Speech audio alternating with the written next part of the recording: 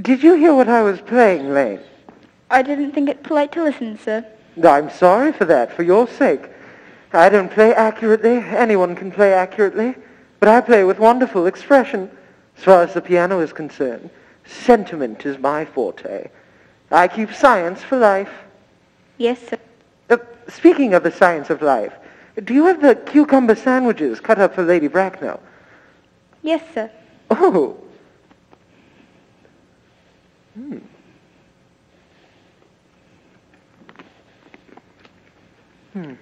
Oh, by the way, Lane, I saw that in your book, that on Thursday afternoon, when Lord Shorman and Mr. Worthing were dining with me, 8 bottles of champagne were entered as having been drank.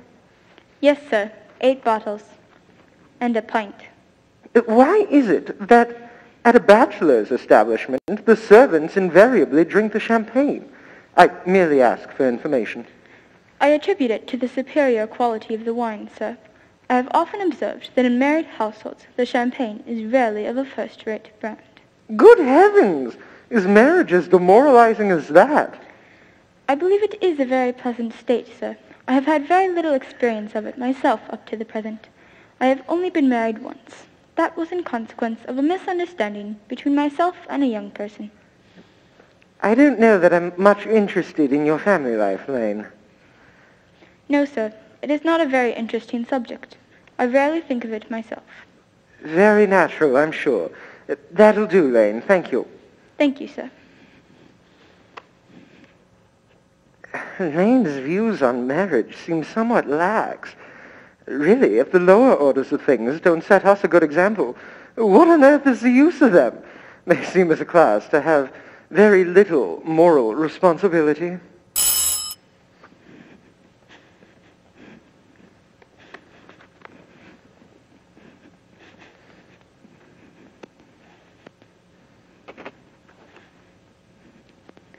Mr. Earnest Worthing. Hello, my dear Ernest. What brings you up to town? Oh, pleasure. What else should bring one anywhere? Eating as usual, I see, Algy. I believe that it is customary in good society to take some slight refreshment at 5 o'clock.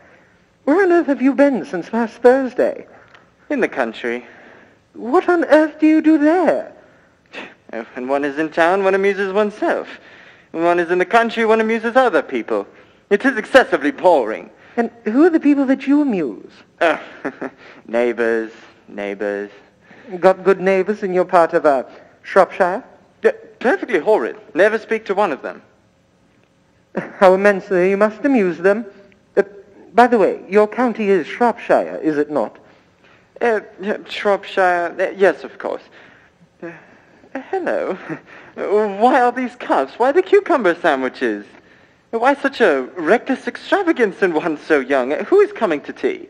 Oh, merely Aunt Augusta. And, Gwendolen. How perfectly delightful.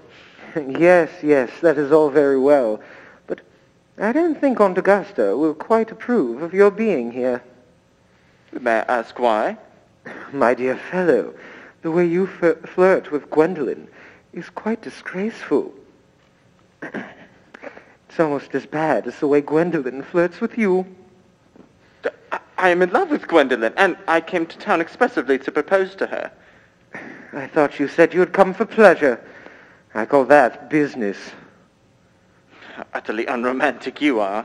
I don't see anything romantic in a proposal.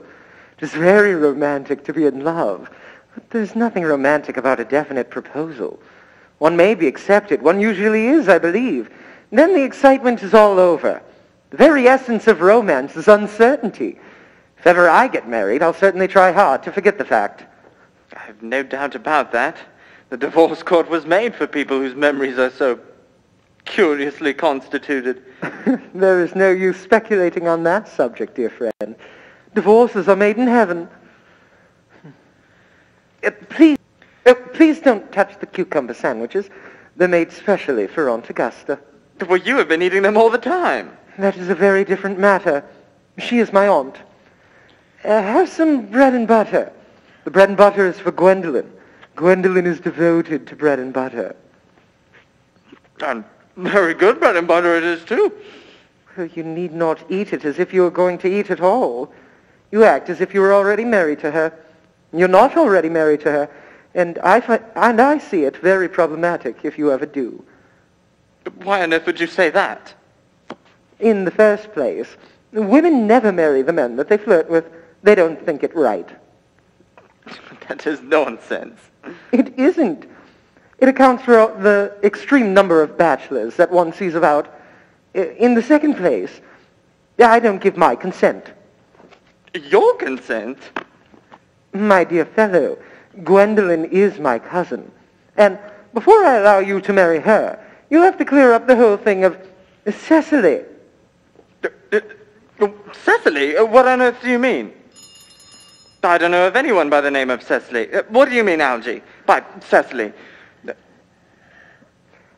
Please retrieve me the cigarette case that Mr. Worthing left here in the smoking room last time he dined here. Yes, sir. Thank you. Do you mean to say that you've had my cigarette case all this time? I wish to goodness you had let me know. I've been writing frantic letters to Scotland Yard about it, and I was very nearly offering a large reward. Well, I wish you would offer one. I happen to be more than usually hard up. No, there's no offering one now that the thing is found. That is very heartless of you, Ernest, I must say.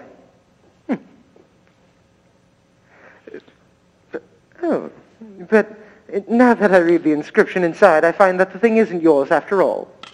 Of course it's mine. You've seen me with it 100 times, and you have no right whatsoever to read what's written inside. 'Tis a very ungentlemanly thing to read a private cigarette case. Oh, it is absurd to have a hard and fast rule about what one should read and what one shouldn't read. More than half of modern culture depends on what one shouldn't read. I'm quite aware of the fact, but I don't propose to discuss modern culture. It isn't the sort of thing one should talk of in private. I simply want my cigarette case back. Yes, but this isn't your cigarette case. This cigarette case was a present from someone of the name of Cecily. And you said you didn't know anyone of that name. Well, if you want to know, Cecily happens to be my aunt. Your aunt? Yes, charming old lady she is too, lives at Tunbridge Wells. Now, just give me back my cigarette case. Yes, but that does not account for why your aunt, who lives in Tunbridge Wells, calls herself Little Cecily. From Little Cecily with her fondest love. What on earth is there in that? Some aunts are tall, some aunts are not tall. Surely that's a matter for an aunt to decide for herself. You seem to think that every single aunt should be exactly like your aunt, and that is absurd. For heaven's sake, just give me back my cigarette case. But why does your small Aunt Cecily, who lives in Tunbridge Wells, call you her dear uncle? From Little Cecily with her fondest love to her dear Uncle Jack. I admit there's no fault in an aunt being a small aunt, but why an aunt, no matter what her size may be, should call her own nephew her uncle? Yes, but why does your little Aunt Cecily, who lives in Tunbridge Wells, call you her uncle? From Little Cecily with her fondest love to her dear Uncle Jack. I admit there is no problem with an aunt, no matter what her size, with an aunt calling her, with an aunt being a small aunt. But why an aunt, no matter what her size may be, should call her own nephew her uncle? I can't quite make it out. Besides, your name isn't Jack at all. It's Earnest. It isn't Earnest. Jack. You have always told me that it was Earnest. You answer to the name of Earnest. You look as if your name was Earnest. You're the most earnest-looking man I've ever met. It's perfectly absurd you're saying your name isn't Earnest. It's written on your cards. Here's one of them. Mr. Ernest Worthing, B4, the Albany. I'll keep this as proof, whether you try to deny it to me, or to Gwendolen, or to anyone else for that matter. But my name is Earnest in town. But it's Jack in the country, and the cigarette case was given to me in the country. Yes, but that does not account for why your small Aunt Cecily calls you her uncle. Come, old boy, you best have the thing out at once. You talk exactly as if you were a dentist, all right? It is very vulgar to talk like a dentist when one isn't a dentist. It produces a false impression. Well, that is exactly what dentists always do. Now, I should mention that I have always suspected you of being a confirmed and secret Bunburyist, and I'm quite sure of it now. Bunburyist? What on earth do you mean by a Bunburyist? I'll reveal to you the meaning of that incomparable expression as soon as you tell me why you're Ernest in town and Jack in the country. Oh, very well. Then produce my cigarette case. Here it is. Now, produce your explanation, and pray, make it probable. My dear fellow, there's nothing improbable about my explanation at all. In fact, it's perfectly ordinary. The late Mr. Thomas Cardew, who adopted me when I was a little boy, made me in his will guardian to Miss Cecily Cardew. Cecily, who addresses me as uncle by motives of respect, something you could not possibly appreciate, Algy, lives at my place in the country, under the charge of her admirable governess, Miss Prism. Where is that place in the country, by the way? Oh, that is nothing to you. Might I add that you're not going to be invited? And might I tell you quite candidly that the place is not in Shropshire? I suspected that, dear fellow. I've Bunburied all over Shropshire on 2 separate occasions. Now, why are you Ernest in town and Jack in the country? Dear fellow, I don't know if you're going to be able to understand my real motives. You're hardly serious enough. So you see, when one is placed in the position of guardian, one must adopt a very high moral tone across all subjects. It's one's duty to do so. And as a high moral tone, one can hardly be said to conduce to either one's happiness or to one's health. I've always pretended to have a younger brother by the name of Earnest, who lives in the Albany and gets into the most dreadful scrapes. And that, my dear friend, is the whole truth, pure and simple. The truth is rarely pure and never simple. Modern life would be very tedious if it were either, and modern literature a complete impossibility. How can you doubt it? Literary criticism is not your forte, dear fellow. Don't try it. You best leave that to the people who haven't studied in the university. They do it so well in the daily papers. What you really are is a Bunburyist. I suspected you of being a Bunburyist. You're one of the most advanced Bunburyists I know. What on earth are you talking about? You have invented an invaluable friend, or brother in your case, by the name of Earnest, so that you may be able to come up to town as often as you like. I have invented an invaluable invalid named Bunbury, so that I may be able to go down to the country as often as I choose. Bunbury is perfectly invaluable. If it weren't for Bunbury's extraordinarily bad health, for instance, I wouldn't be able to dine with you tonight at Willis's, for really I have been engaged to Aunt Augusta for more than a week. But I haven't asked you to dine with me anywhere tonight. I know. You are absurdly careless about sending out invitations. Nothing annoys someone so much as not receiving an invitation. Well, you had much better dine with your Aunt Augusta, then. I have no intention on doing anything of the kind. To begin with, I dine there on Monday, and once a week is quite enough to dine with one's own relations. In the second place, whenever I do dine there, I'm always treated as a member of the family and set down with either 2 women or no women at all. In the third place, I know perfectly well whom she will place me next to tonight. She will place me next to Mary Farquhar, who always flirts with her husband across the dinner table. It's not very decent. Indeed, it's not even decent, and that sort of thing is enormously on the increase. The amount of women who flirt with their own husbands in London is quite scandalous. It looks so bad, simply washing one's own clean linen in public. Besides, now that I know you to be a confirmed Bunburyist, I naturally want to talk to you about Bunburying. I want to tell you the rules. I'm not a Bunburyist at all. If Gwendolen accepts me, I'm going to kill my brother. Indeed, I would have killed him in any case. Cecily's a little too much interested in him. It's rather bore. So I'm going to get rid of Ernest. And I strongly advise you to do the same with your little Mr. With your invalid friend that has the absurd name. Nothing will induce me to part with Bunbury. And if you ever get married, which seems highly problematic, you would very much like to know Bunbury. A man who marries without knowing Bunbury is a very tedious time of things. That is nonsense. If I marry a charming girl like Gwendolen, and she's the only girl that I've ever loved, I certainly wouldn't want to know a Bunbury. Then your wife will. You don't seem to realize that in married life, 3 is company and 2 is none.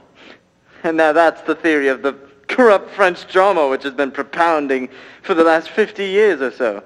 Yes, and that the happy English home is proved in half the time. Algy, don't try to be cynical. It's perfectly easy to be cynical. It isn't easy to be anything nowadays. There's such ghastly competition about.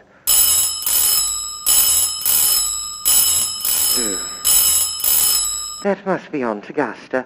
Only your relatives and creditors ever ring in that Wagnerian manner. If I'm able to get Aunt Augusta out of the way for 10 minutes so that you may have the chance of proposing to Gwendolen, will you allow me to dine with you tonight at Willis's? I suppose so, if you want to.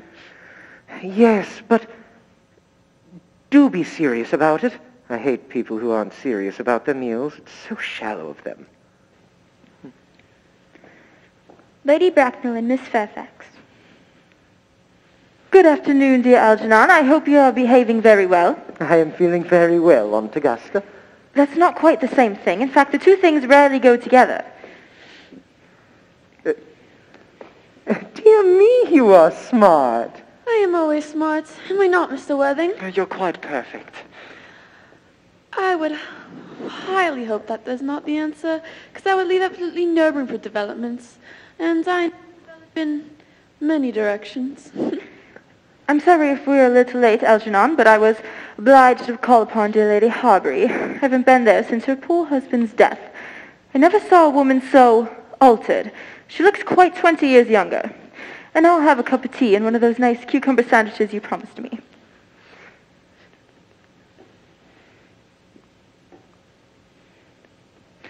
Won't you come sit here, Gwendolen? Thanks, Mama. I'm quite comfortable where I am. Good heavens! Lane, where are the cucumber sandwiches? I ordered them especially for Aunt Augusta. There were no cucumbers in the market this morning, sir. I went down twice. No cucumbers? No, sir. Not even for ready money. Thank you, Lane. That will do. Thank you, sir. I am very greatly distressed to say, Aunt Augusta, that there were no cucumbers, not even for ready money. It really makes no matter, Algernon. I had some crumpets with Lady Harbury, who seems to me to be living entirely for pleasure now. I heard that her hair has turned quite gold from grief. It certainly has changed its color. From what cause I, of course, cannot say. Thank you, Algernon. I've quite a treat for you tonight. I'm going to put you down with Mary Farquhar. She is such a nice woman, so attentive to her husband. It's delightful to watch them. I'm afraid, Aunt Augusta, that I'll have to give up the pleasure of dining with you tonight after all.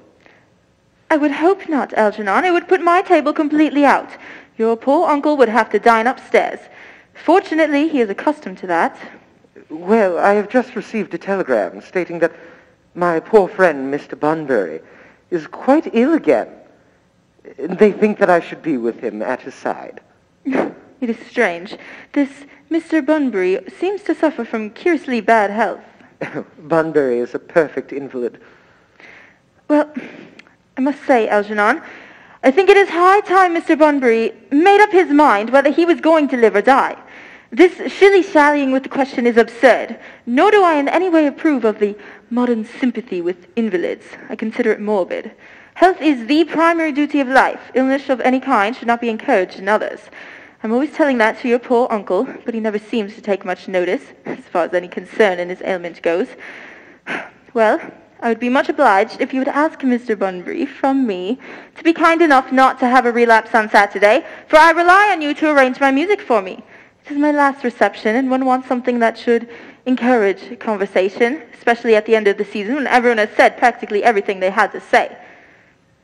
Well, I will speak to Bunbury, Aunt Augusta, if he's still conscious, but I can guarantee that he won't have a relapse on Saturday. And now, the music is a great difficulty. You see, if one plays good music, people don't talk. If one plays bad music, people don't listen. But I will run over the program if you'll kindly follow me into the next room for a moment. Oh, thank you, Algernon. It is very thoughtful of you. I'm sure the program will be delightful after a few expurgations. French music I cannot possibly allow. It is always improper. People always seem to think it is vulgar, or they laugh. Either is worse. Gwendolen, you will accompany me. Certainly, Mamma.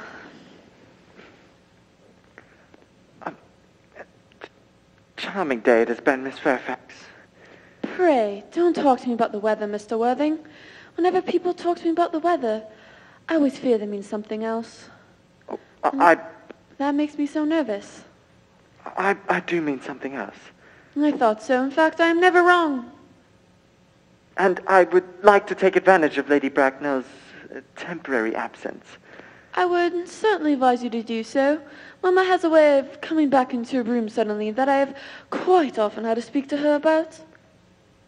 Miss Fairfax, ever since I met you, I've admired you more than any girl I've ever met. Since I met you.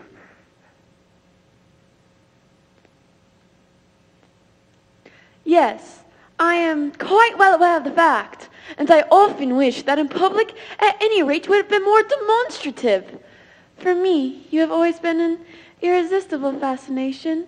Even before I met you, I knew I was far from indifferent to you. We live, as I hope you know, Mr. Worthing, in an age of ideals. The fact is constantly mentioned in the more expensive monthly magazines and has reached the provincial pulpits, as I'm told. And my ideal has always been to love someone by the name of Earnest. There is something in that name that inspires absolute confidence. The moment Algernon first told me he had a friend called Earnest, I knew I was destined to love you. You really love me, Gwendolen. Passionately. Gwendolen, you don't know how happy you've made me. Oh, my own Earnest. But do you mean to say that you couldn't love me if my name wasn't Earnest? But your name is Earnest. Yes, but supposing it was something else. Do you mean to say that you couldn't love me then? Ah, that is clearly a metaphysical speculation. And like most metaphysical speculations, has very little reference, if any at all indeed, to the facts of real life as we know them. Really, darling, to speak quite candidly, I don't care for the name of Earnest. I don't think it suits me. It suits you perfectly. It is a divine name. It has a music of its own. It produces vibrations. Well, really, Gwendolen, I think there are a lot of other much nicer names out there. I think Jack, for instance, a charming name. Jack? No. There is very little music in the name Jack, if any at all indeed. It does not thrill. It produces absolutely no vibrations. I have known several Jacks, and they all, without exception, were more than usually plain. Besides, Jack is a notorious domesticity for John, and I pity any woman married to a man named John. For she would never know the entrancing moment's pleasure of a single moment's solitude. The only really safe name is Earnest. Gwendolen, I must get christened at once. I mean, we must get married at once. There is no time to be lost. Married, Mr. Worthing? But surely, you have led me to believe that you are not undoubtedly different to me, and you know that I love you. I adore you, Mr. Worthing, but nothing has been said at all about marriage. The subject has not even been touched on. Well, may I propose to you now? I think it would be an admirable opportunity, and to spare you any disappointment, Mr. Worthing, I find it that I have to tell you quite frankly beforehand that I am fully determined to accept you. Gwendolen. Yes, Mr. Worthing, what have you got to say to me? Oh, you know what I've got to say to you. Yes, but you don't say it. Gwendolyn, will you marry me? Of course I will, darling. How long have you been about it? I'm afraid you have very little experience in how to propose. My own darling, you're the only woman that I've ever loved. Yes, but men often propose for practice. I know my brother Gerald does. All my girlfriends tell me so. What beautiful blue eyes you have, Ernest. They are quite blue. I hope you always look at me just like this, especially when other people are around. Mr. Worthing, rise, sir, from this semi-recumbent posture. It is most indecorous. Mama, I must beg you retire. This is no place for you. Besides, Mr. Worthing has not quite finished yet. Finished what, may I ask? Mr. Worthing and I are engaged to be married. Pardon me, you are not engaged to anyone. When you do become engaged, I or your father, should his health permit him, will inform you of the fact. An engagement should come on a young woman as a surprise, pleasant or unpleasant as the case may be. It's hardly a matter that she could be allowed to arrange for herself. Now I have a few questions to put to you, Mr. Worthing. While I'm making these inquiries, you, Gwendolyn, will wait for me below in the carriage. But, Mama... In the carriage, Gwendolyn.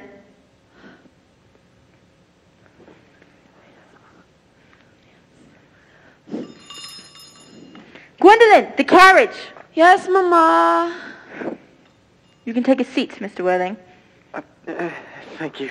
Lady Bragner, I prefer standing. I feel bound to tell you that you're not down on my list of eligible young men, although I have the same list as dear Duchess of Bloedel has. We work together, in fact. However, I'm quite ready to enter your name, should your answers be what a really affectionate mother requires. Do you smoke? Yes, I must admit, I do smoke. I'm glad to hear it. A man should always have an occupation of some kind. There are far too many idle men in London as it is. How old are you? You're 29. Very good age to be married at. I've always been of opinion that a man should either know everything or nothing. Which do you know? I know nothing. I'm pleased to hear it. I've always been of desire that no one should tamper with natural ignorance. It's like a delicate, exotic fruit. Touch it and the bloom is gone. The whole theory of modern education is radically unsound. Fortunately, in England, at any rate, education produces no effect whatsoever. If it did, it would prove a serious danger to the upper classes and probably lead to acts of violence in Grosvenor Square. What is your income? Between 7,000 and 8,000 a year. In land or in investments? In investments, chiefly. That is satisfactory. What between the one given to one during one's lifetime and the ones extracted from one after one's death, land has ceased to be either a profit or a pleasure. It gives one duties and prevents one from keeping it up. That's all that needs to be said about land. I have a country house with some land attached to it, about 1,500 acres, but I don't depend on that for my real income. As far as I can make out, the poachers are the only people that make anything out of it. A country house? How many bedrooms? That point can be cleared up after. You have a townhouse, I hope? A girl with a simple, unspoiled nature like Gwendolyn could hardly be expected to reside in the country. I own a house in Belgrave Square, but it is let by the year to Lady Bloxham. But I can get it back whenever I'd like at a 6 months' notice. Lady Bloxham? I don't know her. Oh, she goes about very little. A lady considerably advanced in years. Nowadays, that is no guarantee of respectability of character. What number in Belgrave Square? 149. The unfashionable side. I thought there was something. However, that could be easily altered. The fashion or the side? Both if necessary, I presume. What are your politics? I'm afraid I don't have any. I'm a liberal unionist. They count as Tories. They dine with us, or come in the evening at any rate. Now into minor matters. Are your parents living?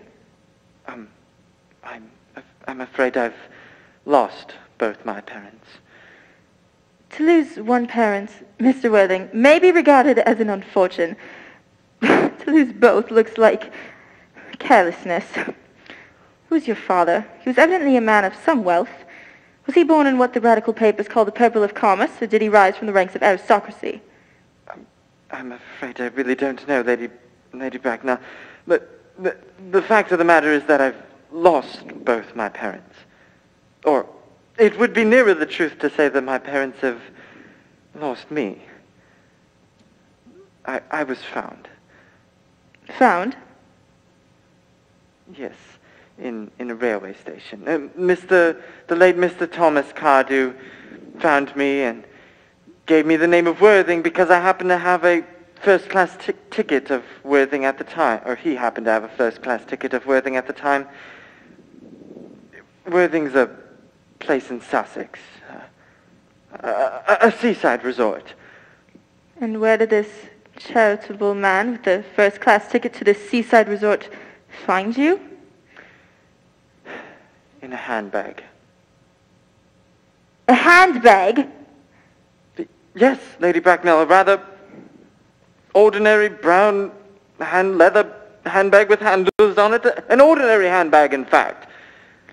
And where did this kind Thomas James Cardew find this ordinary handbag? In the Victorian station. The Victoria Station? The Brighton line. The line is immaterial. Mr. Worthing, I must confess, I feel somewhat bewildered by what you have just told me. To be born, or at any rate bred, in a handbag, whether it had handles or not, seems to me to display a contempt for the ordinary decencies of family life that reminds me of one of the worst excesses of the French Revolution. And I presume you know what that unfortunate movement led to. As to the particular locality in which this handbag was found, the railway station, Victoria Station, might serve to conceal a social indiscretion, has probably indeed been used for that purpose, but it could hardly be an assured basis for a recognized position in good society. But may I ask what exactly you would advise me to do, Lady Bracknell? I would do anything in the world to ensure Gwendolyn's happiness. I would advise you, Mr. Worthing, to try and acquire some relations as soon as possible, and to make a definite effort to produce at least one parent of either sex before the season is quite over. I don't know how I could possibly manage to do anything of the kind. I could produce the handbag at any moment. It is in my cloakroom at home. Surely that should be enough to satisfy you, Lady Bracknell. Me, sir? What has this to do with me? You could hardly expect that Lord Bracknell and I would dream of allowing our only daughter brought up with utmost care, to marry into a cloakroom and form an alliance with a parcel. Good morning, Mr. Worthing. Good morning.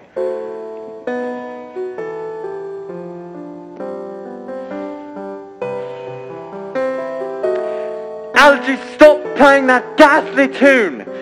How idiotic you are!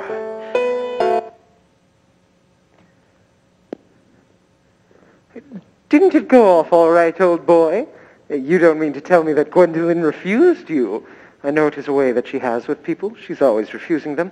Find it most ill-natured of her. Gwendolyn is as right as a trivet. As far as she is concerned, we are engaged. Her mother, on the other hand, is perfectly unbearable. Never met such a gorgon. I don't really know what a gorgon is like, but I'm quite sure Lady Bracknell is one. In any case, she's a monster without being a myth, which is rather unfair.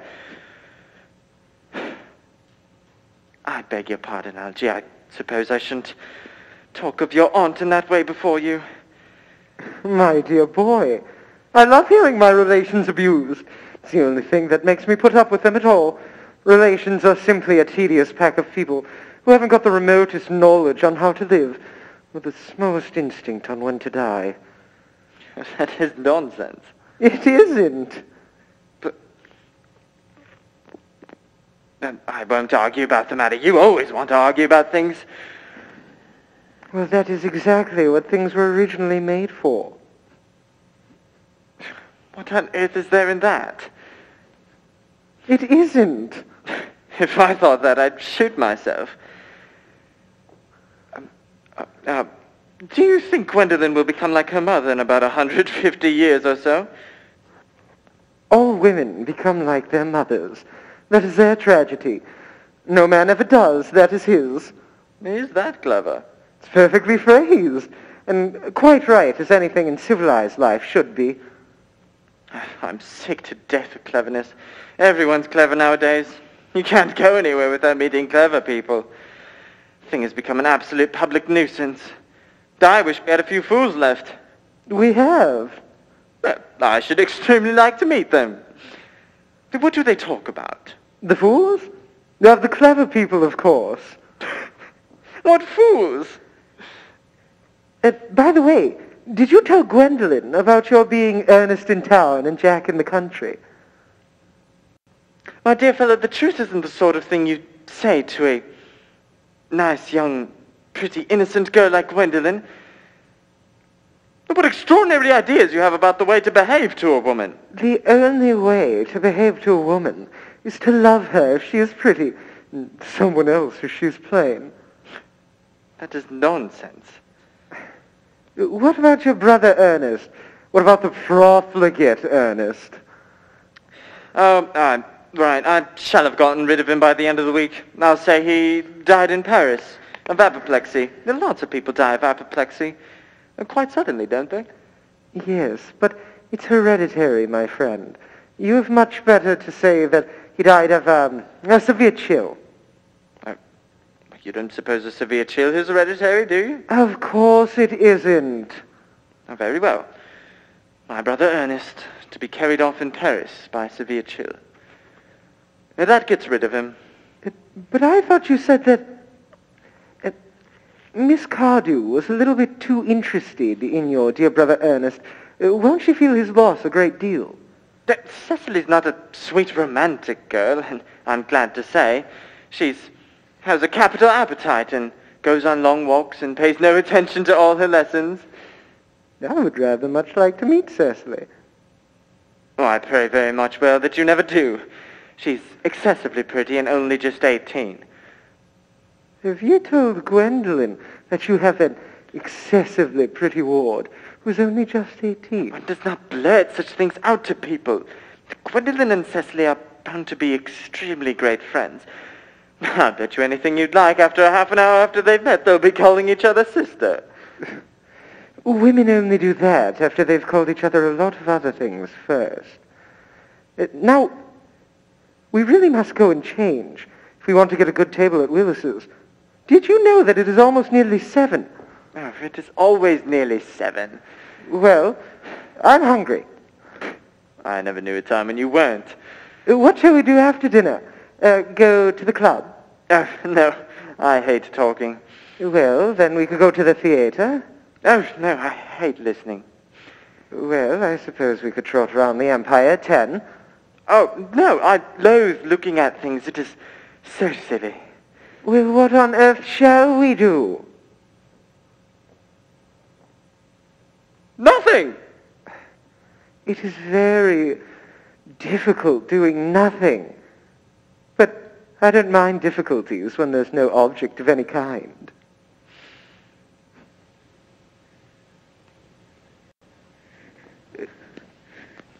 Miss Fairfax. Gwendolen, upon my word. Algy, kindly turn your back. I have something very particular to say to Mr. Worthing. Gwendolen, I don't think that I can allow this at all. Algy, you always adopt a strictly immoral attitude towards life. I don't think you are quite old enough to do that yet.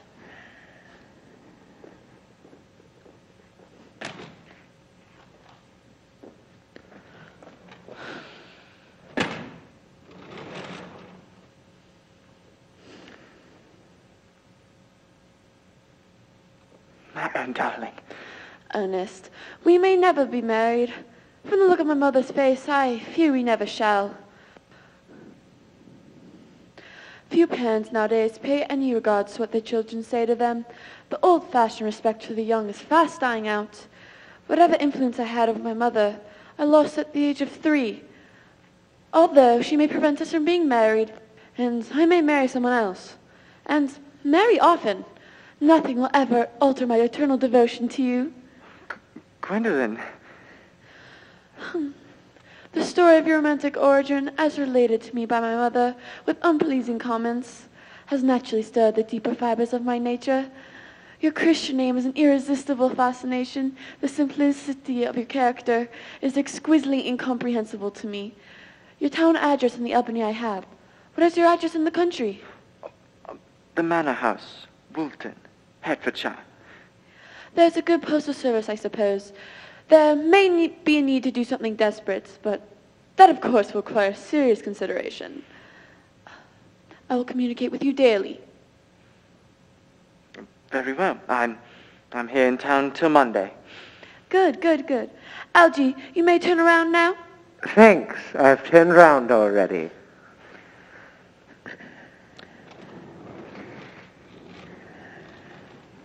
And you may ring the bell.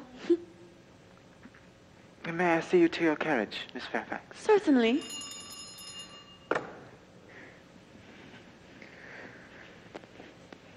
Well, I will see Miss Fairfax out. Yes, sir.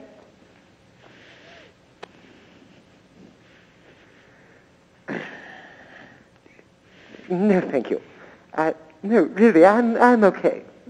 No, fine.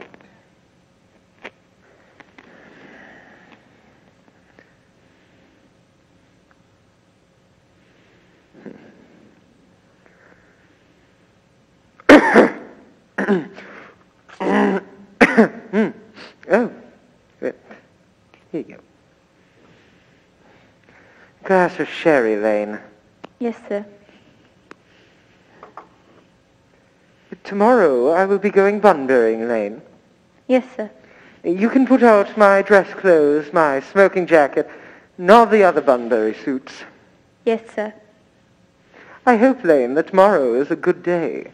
It never is, sir. What a perfect pessimist you are, Lane. I do my best to give satisfaction, sir. Thank you, Lane. That will do.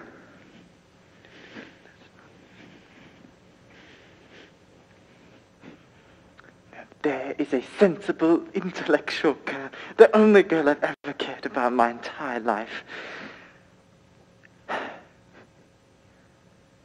What are you so amused about? Oh, I'm merely anxious about Bunbury, that is all. If you don't take care of your friend Bunbury will get into a serious scrape someday. I love scrapes. They're the only things that are never serious.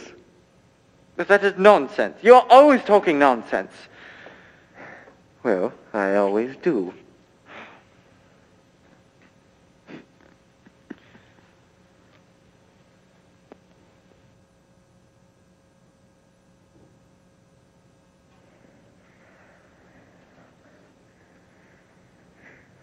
Cecily? Cecily! Surely such a utilitarian occupation as the watering of flowers is rather more Tin's duty than yours, especially at a time when intellectual pleasures await you. Your German grammar is on the table. Pray open it at page 15. We will repeat yesterday's lesson. But I don't like German. It isn't at all a becoming language. I know perfectly well that I look quite plain after my German lesson. Child, you know how anxious your guardian is that you should improve yourself in every way. He laid particular stress on your German as he was leaving for town yesterday. Indeed, he always lays stress on your German when he's leaving for town. Uncle Jack is so very serious. Sometimes he is so serious, I think he cannot be quite well. Your guardian enjoys the best of health, and his gravity of demeanour is to be especially commended in one so comparatively young as he is. Well, I know no one who has a higher sense of duty and responsibility. I suppose that is why he often looks a little bored when we three are together. Cecily, I'm surprised at you. Mr. Worthing has no room for trivial, idle merriment or triviality in his life, especially with all of his troubles. You know how anxious he is about that unfortunate young man. I wish Uncle Jack would allow that unfortunate young man, his brother, to come down here sometime. We might have a good influence over him, Miss Prism. I'm sure you certainly would. You know, German and geology and things of that kind influence the man very much. I do not think that even I could have an effect on someone who, by his own brother's admission, is irretrievably weak and vacillating. I don't think I would even desire to reclaim him. Not in favor of this modern mania for turning bad people into good people at a moment's notice. Oh, you must put away your diary, Cecily. Really, I don't see why you should keep a diary at all. I keep a diary in order to enter the wonderful secrets of my life. If I didn't write them down, I should probably forget all about them. Memory, my dear Cecily, is a diary that we all carry about with us. Yes, but it usually chronicles all the things that have never happened and couldn't possibly have happened. I believe that memory is responsible for nearly all the 3-volume novels that Moody sends us. Do not speak slightingly of the 3-volume novels, Cecily. I wrote one myself in earlier days. Did you really, Miss Prism? How wonderfully clever you are. Was your novel ever published? Alas, no. The manuscript, unfortunately, was abandoned. Well, I spoke in the sense of being lost or mislaid. To your work, child, these speculations are profitless. But I see dear Dr. Chasuble coming up through the garden. Dr. Chasuble? Well, this is indeed a pleasure. How are you this morning? Miss Prism, you are, I trust, well? Miss Prism has just been complaining to me about a slight headache. I think it would do her so much good to have a short stroll with you in the park, Dr. Chasuble. Cecily, I have not said anything about a headache. No, dear Miss Prism, I know that. But I felt instinctively that you had a headache.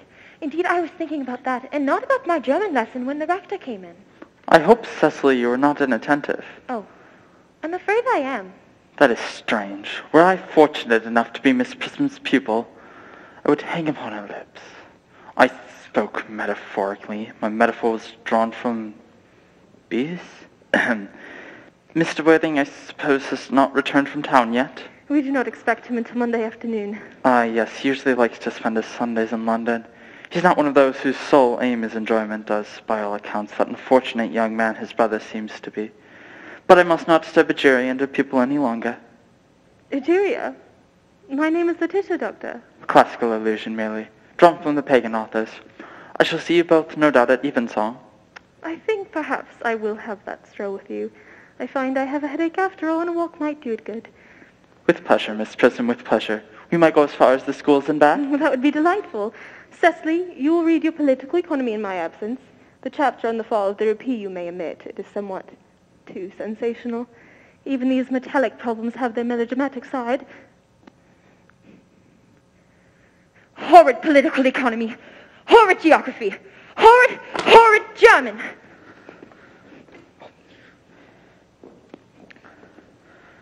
Mr. Earnest Worthing has just driven over from the station. He has brought his luggage with him.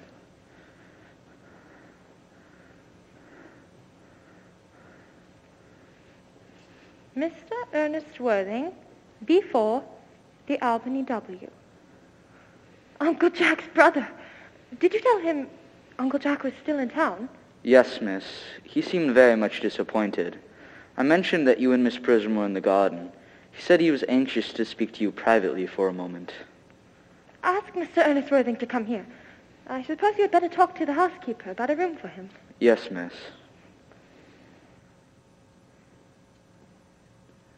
I have never met any really wicked person before. I feel rather frightened. I'm so afraid he will look just like everyone else.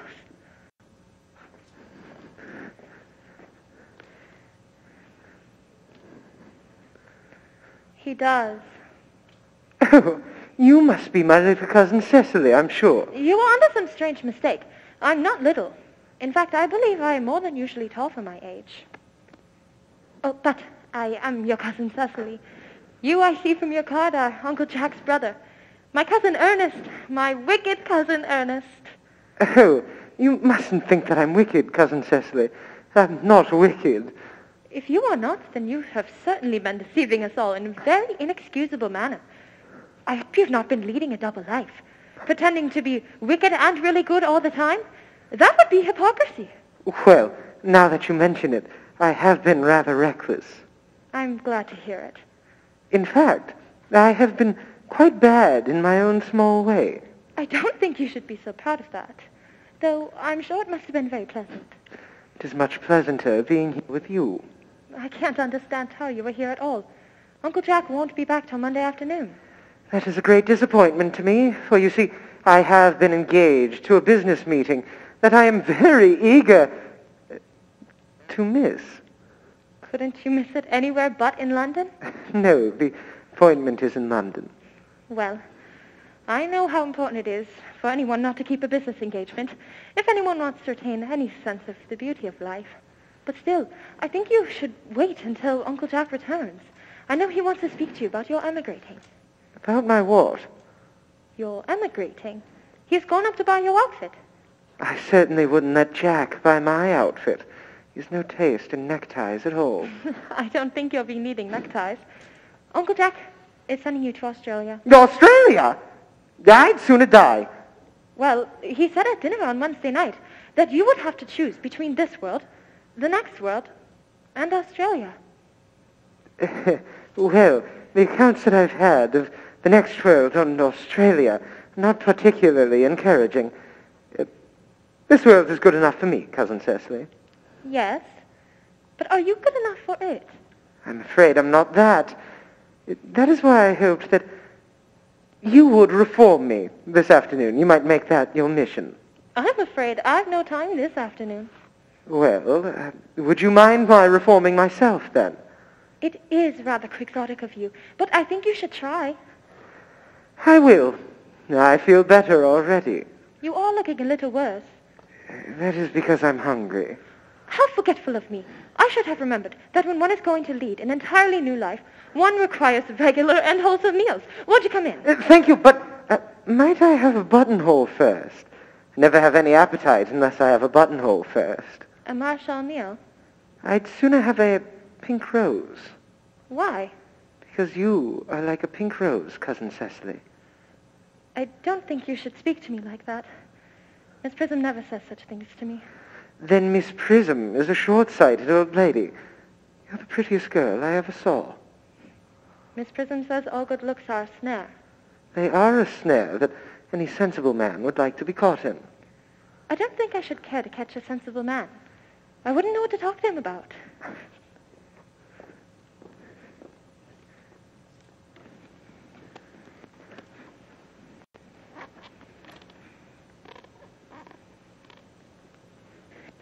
You are much too alone, dear Dr. Trottle. You should get married.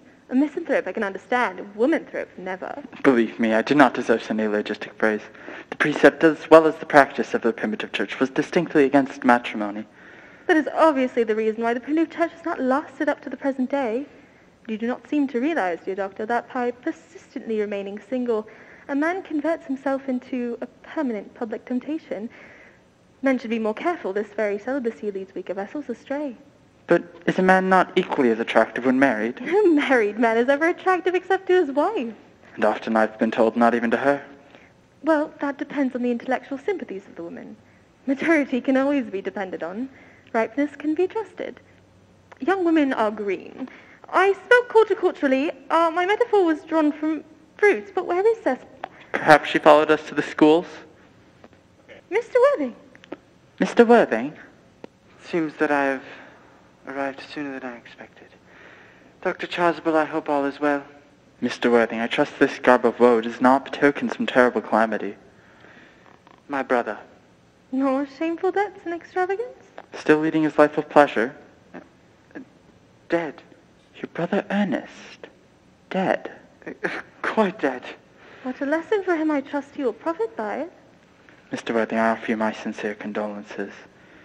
You at least have the consolation of knowing we are always the most generous and forgiving of brothers. Poor Ernest. It is a sad, sad blow. He had many faults. Very sad indeed. Were you with him at the end? No. He died abroad, in Paris, in fact. I received word from the manager of the Grand Hotel. And was the cause of death mentioned? It seems he was carried off by severe chill. As a man sows, so shall he reap. Charity, dear Miss Prism, charity. None of us are here perfect. I myself am peculiarly susceptible to drafts. Would the internment take place here? No. He seems to have expressed a desire to be buried in Paris. In Paris? I fear that hardly points to any very serious state of mind at the last. You no doubt wish me to make some slight allusion to this tragic domestic affliction next Sunday. My sermon on the meaning of man in the wilderness can be adapted to almost any occasion, joyful or, as in the present case, distressing. Preached at harvest celebrations, christenings, confirmations, and day mourning and festival days. The last time I delivered it was as a charity sermon on behalf of the Society for the Prevention of Discontent among the Upper Orders. The bishop who was present was much struck by some of the analogies I drew.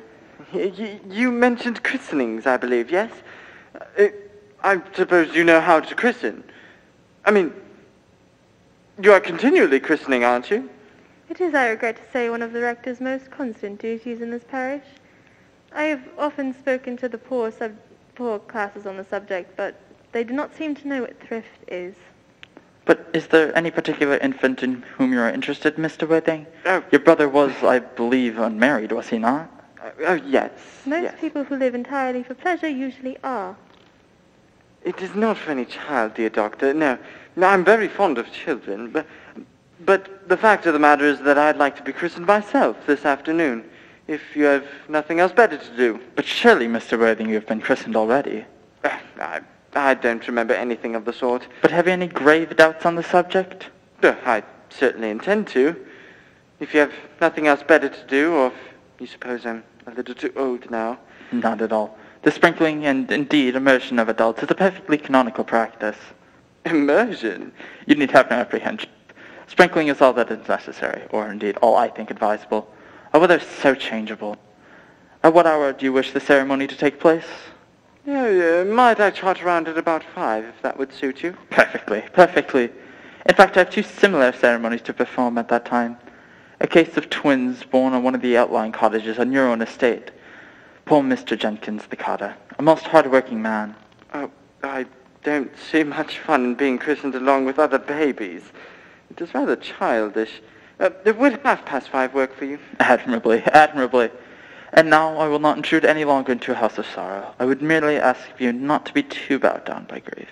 What seem to us bitter trials are often blessings in disguise. This seems to me a blessing of an extremely obvious kind. Uncle Jack? Oh, I'm pleased to see you back. But what horrid clothes you've got on. Do go and change them. Cecily? My child. What is the matter, Uncle Jack? Do look happy. You look as if you'd had a toothache. And I have got such a wonderful surprise for you. Who do you think is in the dining room? Your brother. Who? Your brother, Ernest. He arrived about a half an hour ago. I haven't got a brother. That is absurd. Don't say that. However badly he may have behaved to you in the past, he is still your brother. You couldn't be so heartless as to disown him. I'll tell him to come here. You will shake hands with him, won't you, Uncle Jack? These are very joyful tidings.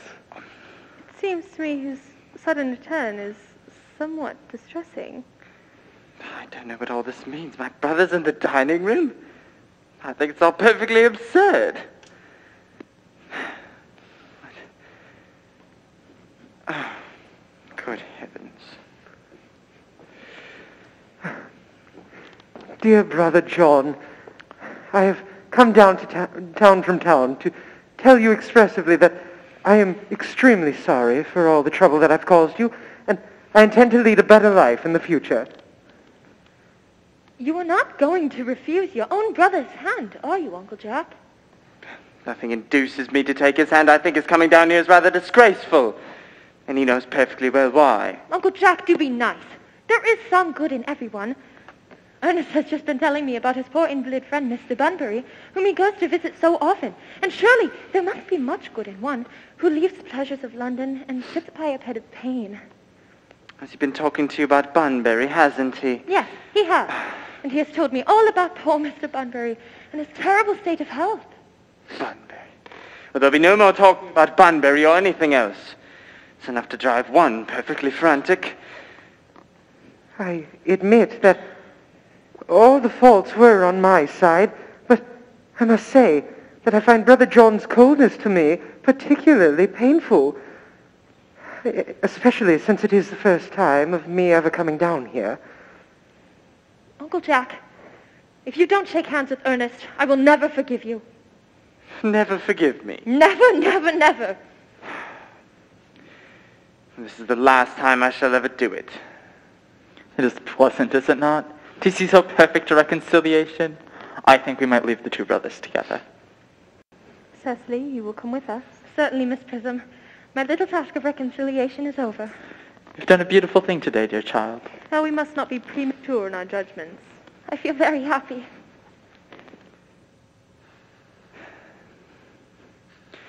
This ghastly state of things is what you call bun-burying, I suppose.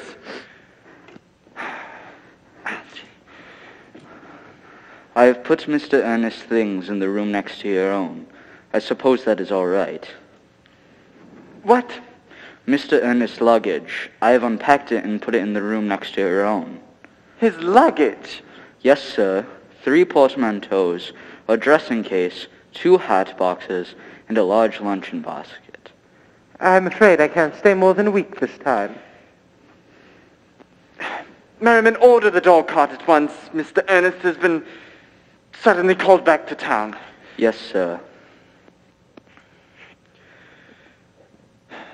What a fearful liar you are, Jack. I haven't been called back up to town at all. Yes, you have. I haven't heard anyone call me.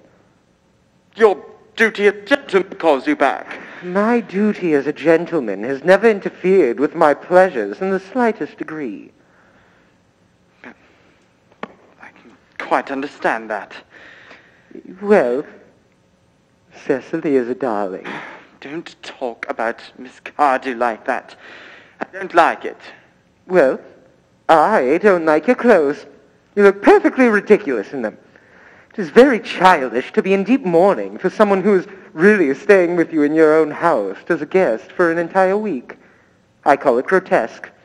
You are not certainly staying for more than a week or anything of the kind. Algy, you have got to go as soon as possible. And by the 4:05 train.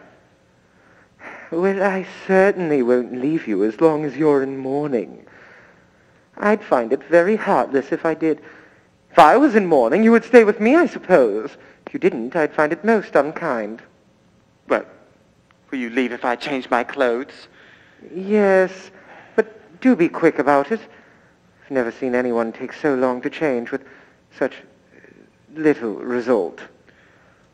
At least I'm not as overly dressed as you always are. If I am occasionally overdressed, I always make up for it by being immensely overeducated. Your vanity is ridiculous, and your conduct is an outrage, and your presence in my garden is utterly absurd. You have got to go. And buy the 4:05 train, and I hope you have a pleasant journey back to your hometown. This bun-burying, as you call it, hasn't been a real success for you, has it? Well, I think it's been a great success. I'm in love with Cecily, and that is everything. But I must see her before I go and make arrangements for another Bunbury. Ah, there she is. Oh, I merely came to water the roses. I thought you were with Uncle Jack. He went to order the dog cart for me. Oh, is he going to take you for a night out? He's going to send me away. Then have we got to part? I'm afraid so. It's very painful parting. It is always painful to part from those whom one has known for such a brief space of time. The absence of old friends one can endure with equanimity, but even a momentary separation from anyone to whom one has just been introduced is almost unbearable. Thank you. The dog cart is waiting at the door, sir. It can wait, Merriman, for 5 minutes? Yes, miss. Cecily, I hope I don't offend you if I state quite frankly and openly that you seem to me to be the absolute personification of absolute perfection. I think your frankness does you great credit, Ernest. If you will allow me, I will copy your remarks into my diary. Do you really keep a diary? I'd give anything to read it, may I? Oh, no. You see, it is simply a very young girl's record of her own, and consequently meant for publication. When it appears in volume form, I will order a copy. But pray, Ernest, don't stop. I delight in taking down from dictation. I have reached absolute perfection. I'm quite ready for more. Oh, don't cough, Ernest. When one is speaking, one should speak fluently and not cough. Besides, I don't know how to spell a cough. Cecily, ever since I looked upon your beauty, I have dared to love you wildly, passionately, devotedly, hopelessly. I don't think that you should tell me that you love me Wildly, passionately, devotedly, hopelessly? Hopelessly doesn't seem to make much sense, does it? Cecily! The dog cart is waiting, sir. Oh, tell it to come round next week at the same hour. Yes, sir.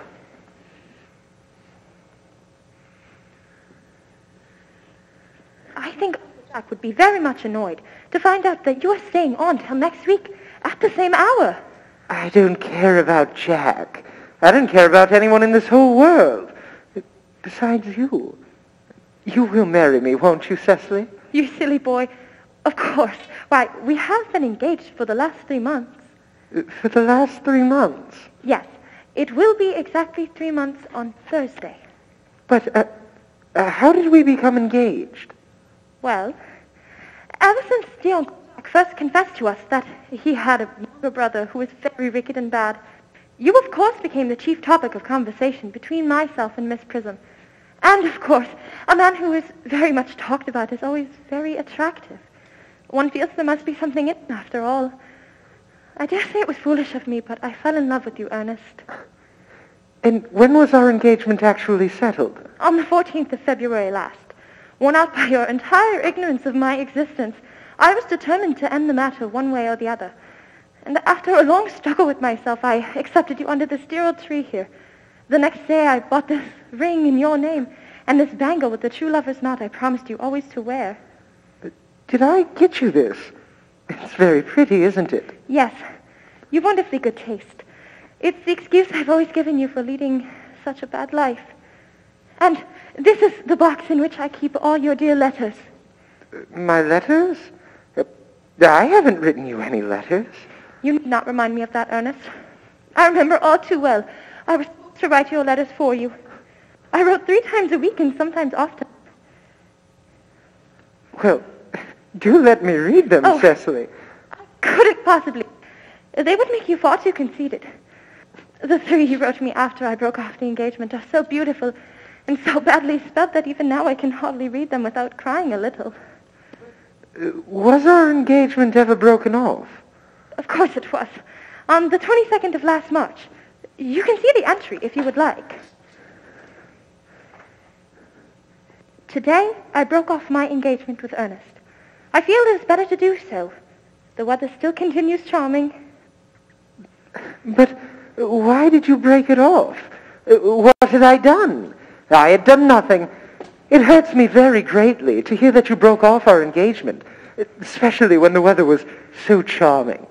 It hardly would have been a really serious engagement if it hadn't been broken off at least once. But I forgave you before the week was out.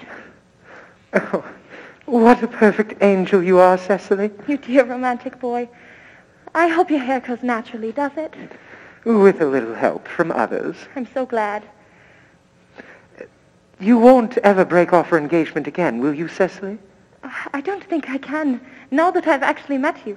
Besides, there is the question of your name. Yes, of course. You must not laugh at me, darling. But it has always been a girlish dream of mine to love someone by the name of Earnest. There is something in that name that seems to inspire absolute confidence. I pity any poor married woman whose husband's name isn't Earnest. Yes, but you don't mean to tell me that if my name were anything else, you wouldn't be able to love me? But what name? Oh, any name you like. LG, for instance. I don't like the name LG. Well, my dear, sweet, loving little darling, I don't see why you shouldn't like the name of LG. Half the chaps that get into the bankruptcy court are named Algernon. It's a very aristocratic name. But seriously, if my name were LG, would you be able to love me? I might respect you, Ernest, and I might admire your character, but I feel I would not be able to give you my undivided attention. Cecily, your rector, I suppose that he is well practiced and up to date with all the ceremonials and practices of the church. Oh, Dr. Chasuble is a most learned man. He has never written a single book, so you can imagine how much he knows. Okay, well, I must see him on a most important christening. mean on the most important business. Oh, I shan't be away for half an hour. considering that we have been engaged since the 14th of February, and today is the first time I have met you in person, I think it rather hard that you leave me for so long a period as half an hour. Couldn't you make it 20 minutes? I'll be back as soon as I can. What an impetuous boy he is. I like his hair so much.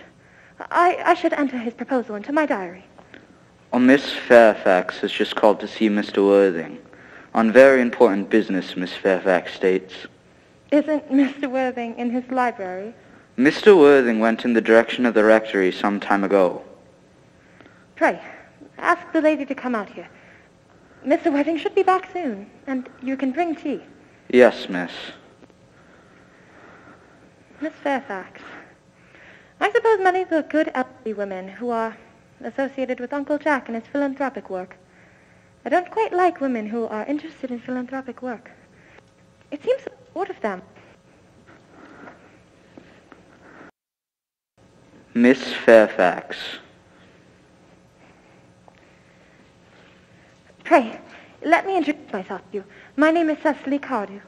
Cecily Cardew. What a very sweet name. I can tell we're going to be great friends. I like you already much more than I can say. Oh, nice of you to like me so much after knowing each other for such a comparatively short time. Pray, sit. I may call you Cecily, may I not? With pleasure. And you will always call me Gwendolen, won't you? If you wish. Then it is all quite settled, is it not? I hope so.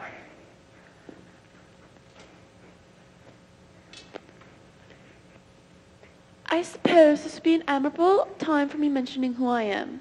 I am the daughter of Lord Bracknell. You've never heard of Papa, I suppose? I don't think so. Outside the family circle, Papa, I'm glad to say, is entirely unknown. I think that is quite as it should be. The home is the perfect social sphere for the man. Once a man begins to neglect his domestic duties, he becomes so effeminate, does he not? Mama, Cecily, Mama's views on education have brought me up to be extremely short-sighted. So would you mind at me if I looked at you through my glasses? Oh, not at all. I'm very fond of being looked at.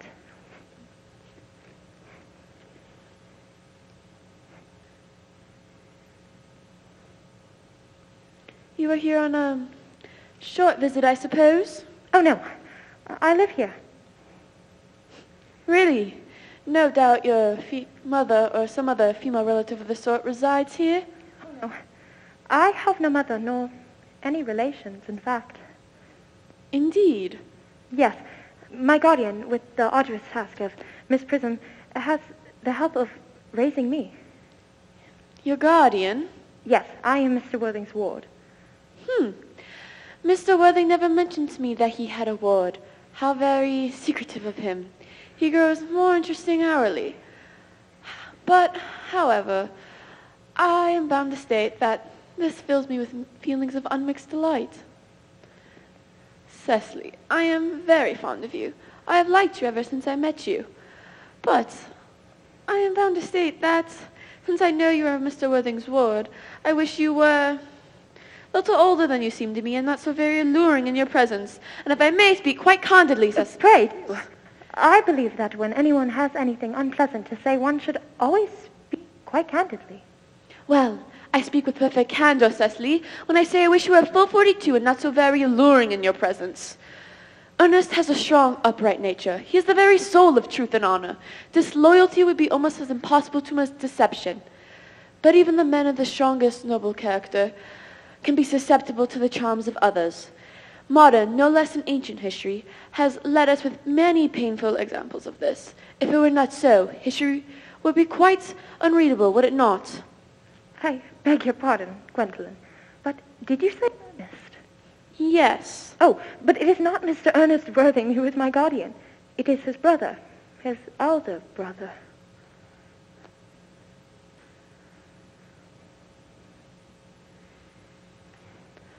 Ernest never mentioned to me that he had a brother.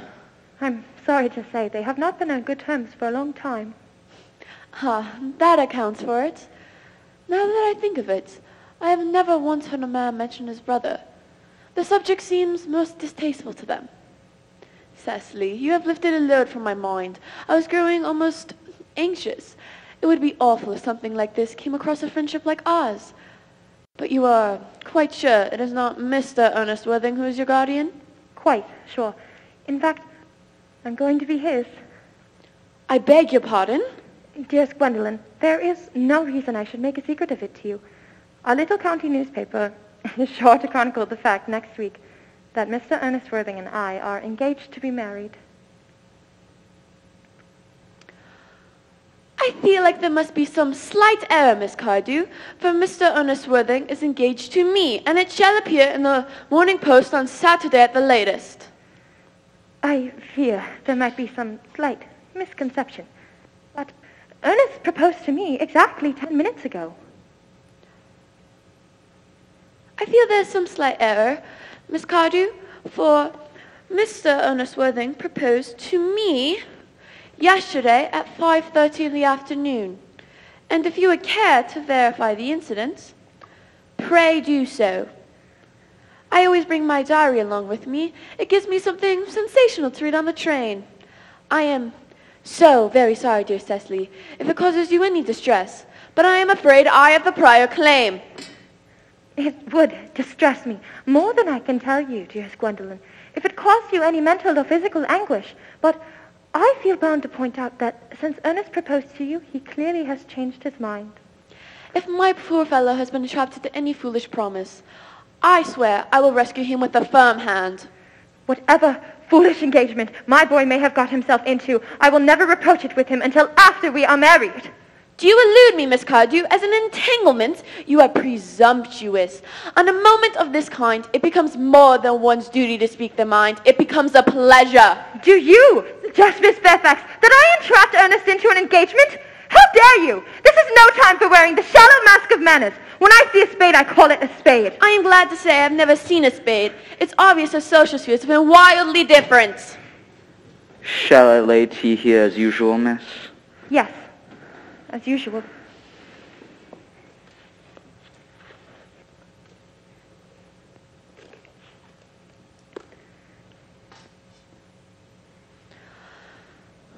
Are there many interesting walks in the vicinity, Miss Cardew? Oh, yes, a great many. From one of the hills nearby, one can see 5 counties. 5 counties? I don't think I should like that. I hate crowds. I suppose that is why you live in town.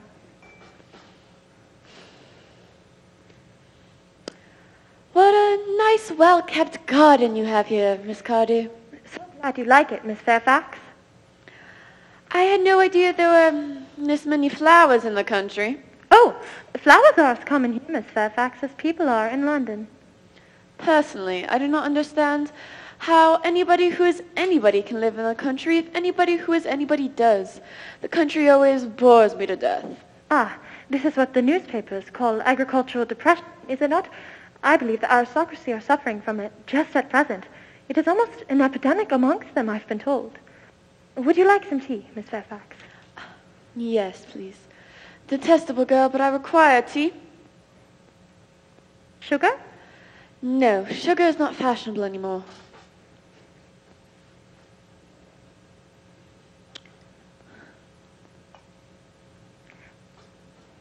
Cake or bread and butter?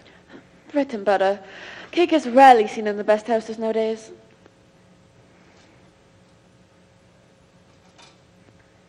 Hand that to Miss Fairfax.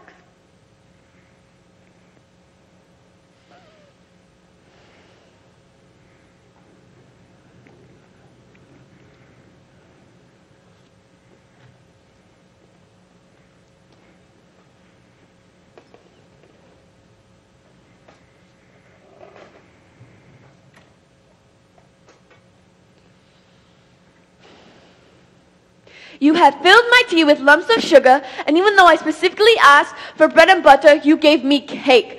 I am known for the gentleness of my nature and the kindness of my disposition, but I warn you, Miss Cardew, you may have gone too far. To save my poor, innocent, trusting boy from the machinations of any other girl, there are no lengths to which I would not go. From the moment I saw you, I distrusted you. I knew you were false and deceitful, and my first impressions of people are invariably right. It seems to me, Miss Fairfax, that I am trespassing on your valuable time. No doubt you have many other calls of a similar character to make in the neighborhood. Ernest! My own Ernest. Gwendolen, my own one. A moment. May I ask if you are engaged to this young lady? Dear Cecily, of course not. What could have put such a pretty idea into your pretty little head? Thank you. You may. I knew there must have been some slight misconception. You see, the gentleman's arm who is around your waist is my guardian, Mr. John Worthing. I beg your pardon? This is Uncle Jack. Jack? Oh.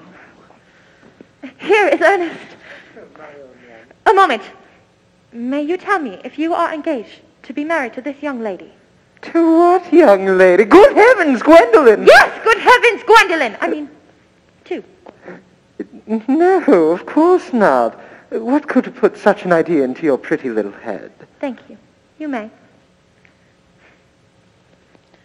I was afraid there was some slight error, Miss Cardew, for the man whose hand is present around your waist is my cousin, Mr. Algernon Moncrief. Algernon Moncrief? Oh. Are you called Algernon? I cannot deny it. And is your name really John? I could deny it if I'd liked. I could deny anything if I'd liked. But my name is John. It has been John for years. It seems to me that a gross deception has been practiced amongst both of us. My poor wounded Cecily. My sweet wronged Gwendolen. You will call me sister, will you not? There's one question I would like to be allowed to ask my guardian. An admirable idea. Mr. Worthing, there's one question I'm permitted to ask you. It is a matter of grave importance to me and Cecily. Where is your brother Ernest? Since we are both engaged to your brother Ernest, it is a matter of importance to where your brother Ernest is. Gwendolen, Cecily, it pains me very much to have to be forced to speak the truth. Never in my life have I been reduced to such a painful position, and I have very little experience in doing anything of the kind. However, I might tell you frankly that I have no brother Ernest, that I have no brother at all, and that I've never had a brother, and that I certainly have no intention of having one in the future.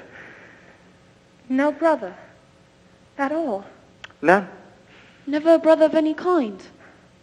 None. Not of any kind. Cecily, I'm afraid we are both engaged to no one.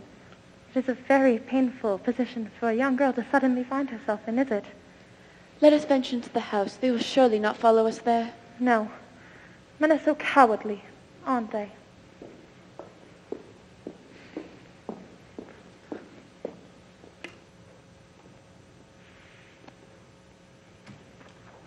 So this ghastly state of things is what you call bunburying, I suppose.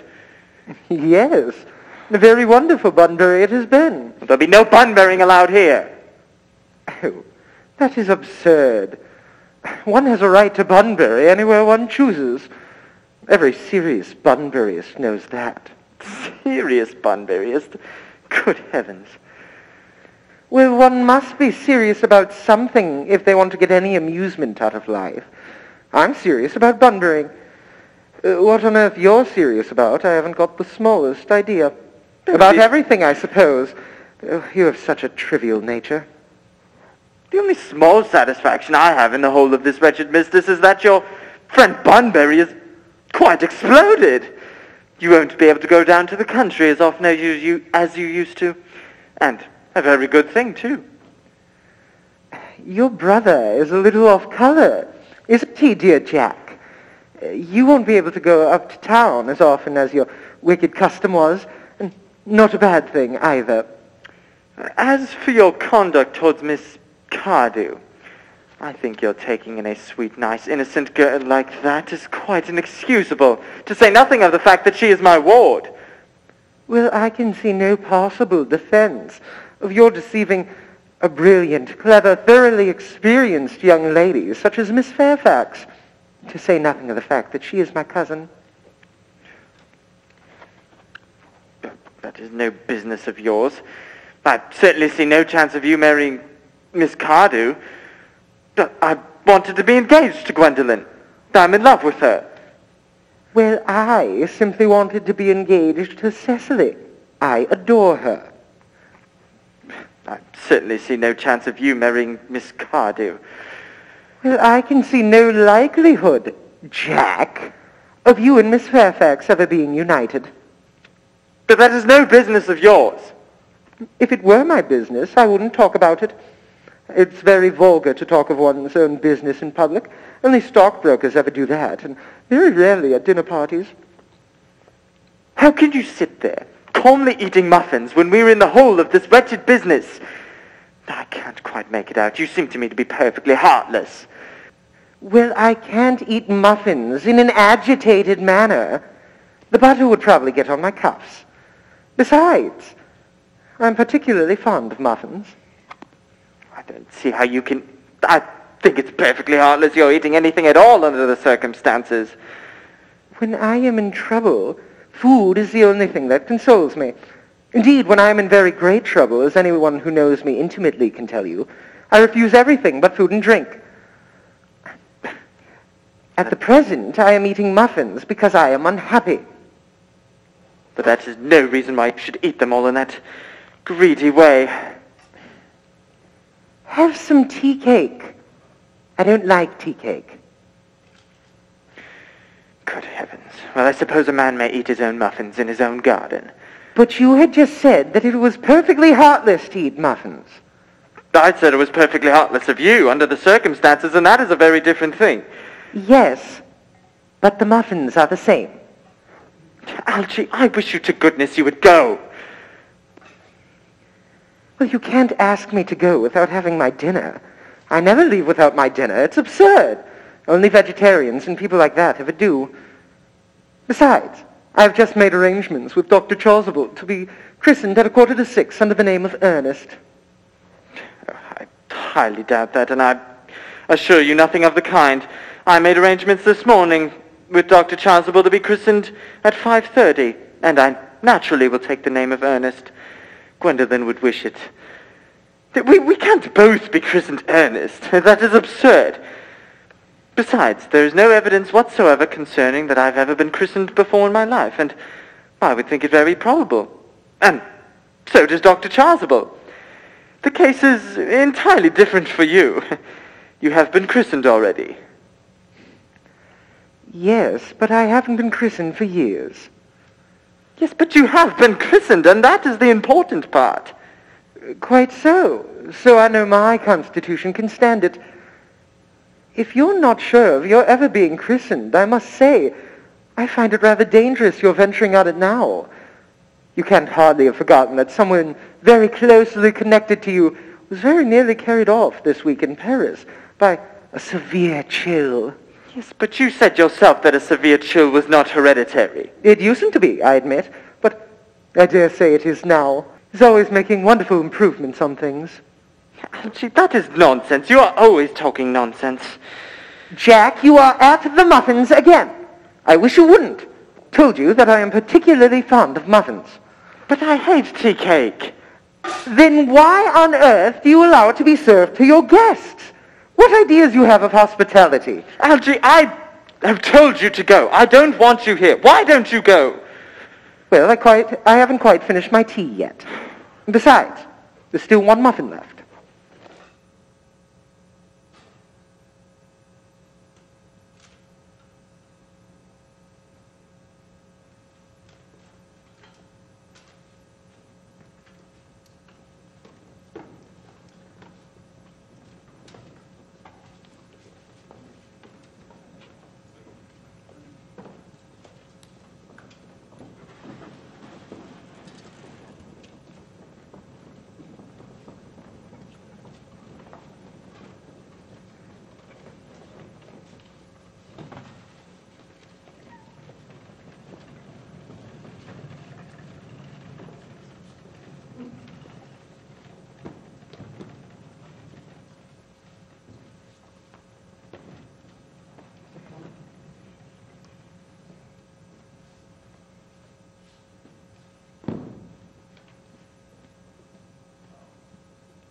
The fact they did not follow me into the house as anyone else would have done seems to me that they have some sense of shame left.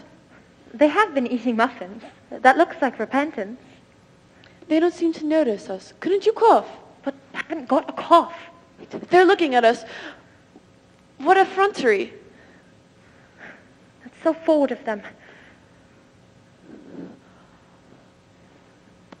Let us preserve a dignified silence. Yes, certainly. It's the only thing to do now.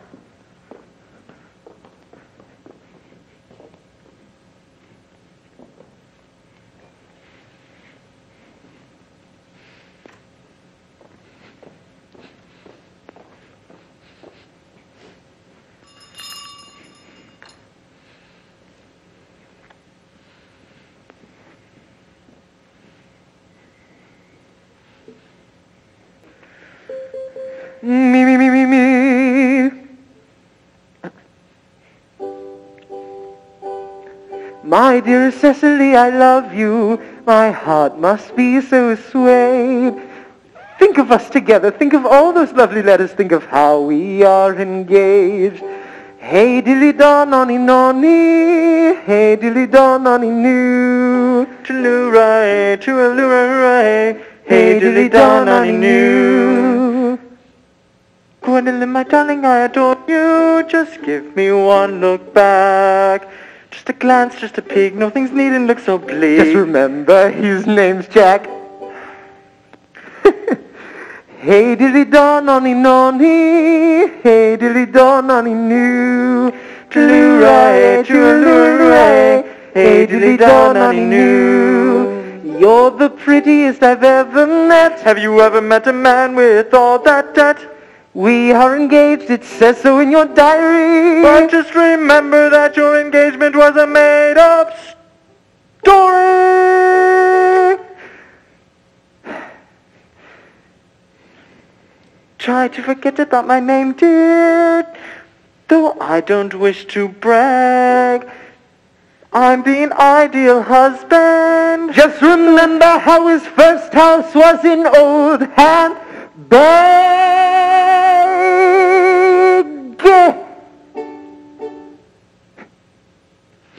Hey dilly da nonny nonny. Hey dilly da nonny noo.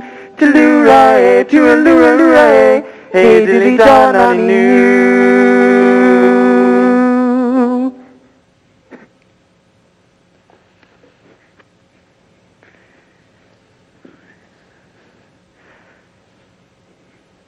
This dignified silence seems to produce an unpleasant effect. A most distasteful one. But we will not be the first to speak. Certainly not. Mr. Worthing, there is one question that I am permitted to ask you, and much depends on your reply. Gwendolen, your common sense is invaluable. Mr. Moncrief, kindly answer me the following question. Why did you pretend to be my guardian's brother? So that I may have the opportunity of meeting you. That seems a satisfactory explanation, does it not? Yes, dear, if you can believe him. No, I don't. But it does not affect the beauty of his answer. True. In matters of grave importance, style, not sincerity, is the vital thing. Mr. Worthing, may I ask what your reason was for pretending to have a brother? Was it in the thought that you might be able to come up to town to see me as often as possible? Can you doubt it, Miss Fairfax? I have the gravest doubts upon the subject, but I intend to crush them.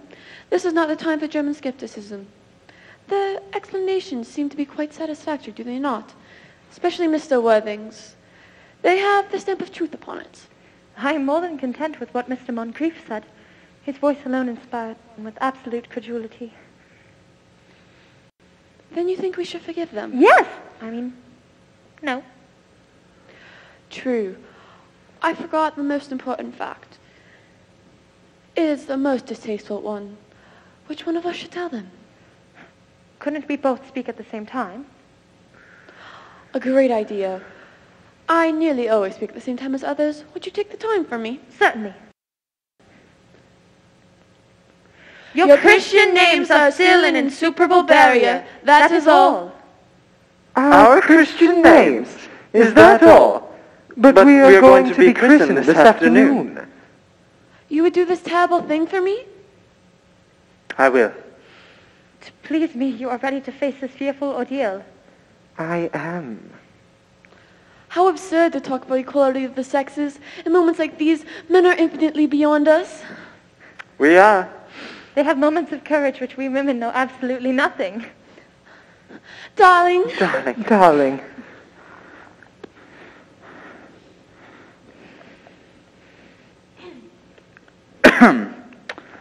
Lady Bracknell. Good heavens. Good heavens. Gwendolen, what does this mean? Merely that I'm engaged to Mr. Worth, Mama. Come here. Sit down. Sit down immediately. Hesitation of any kind is a sign of mental decay in the young, of physical weak in the old. Apprised, sir, by my daughter's sudden flight by her trusty maid, whose confidence I purchased by means of a small coin, I followed her at once by a luggage train. Her unhappy father is, I am glad to say, under the impression she is attending a more than usually lengthy lecture by the University Extension Scheme on the influence of permanent income on thought. I do not propose to undeceive him. In fact, I've never undeceived him for a moment. I would consider it wrong. But of course, Mr. Worthing, you would understand that all communication between yourself and my daughter must cease immediately from this moment. On this point, as indeed on all points, I am firm. But I am engaged to be married to Gwendolen, Lady Bracknell. You are nothing of the kind, sir. Now as regards Algernon. Algernon! Yes, Aunt Augusta. May I ask if it is in this house that your invalid friend, Mr. Bunbury, resides? Oh, no, Bunbury doesn't live here. Bunbury is somewhere else at the present. In fact, Bunbury is dead. Dead? When did Mr. Bunbury die? His death must have been extremely sudden. Oh, I killed Bunbury this afternoon. I mean, Bunbury died this afternoon. What did he die of? Oh, Bunbury? He was quite exploded. Exploded? Was he the victim of a revolutionary outrage? I was not aware Mr. Bunbury was interested in social legislation. If so, he is well punished for his morbidity. My dear Aunt Augusta, what I meant to say was that Bunbury was found out. The doctors found that Bunbury could not live anymore, so Bunbury is dead.